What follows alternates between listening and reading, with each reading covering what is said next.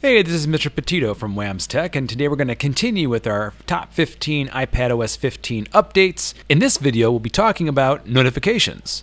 In a previous video, I showed you how you can enable focus mode to disable notifications at specific times throughout the day. But let's say you are still receiving so many notifications that they're just bothering you as you're doing your work, and perhaps some of those notifications are from apps that you don't need to be notified from. Certainly you can come into notifications here and turn off notifications for any particular app at once, but maybe you still want those notifications, you just don't want them happening as they occur. What you can do now in iPadOS 15 is schedule your notifications. So at the top of this menu, you see that you have Scheduled Summary. I can turn on Scheduled Summary, hit Continue, and now I can select which apps I want to be summarized and when.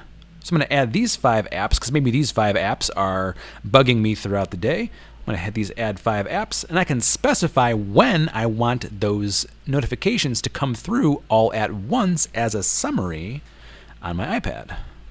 You can add them just once throughout the day, or you can add them second or third times. So you can add multiple summaries of those apps when they occur. Now, certain apps should not be summarized, for example, the self-service app or your mail app, because you'll want to receive notifications for your messages as they occur. But for all other apps for which the notifications aren't as important, feel free to summarize them.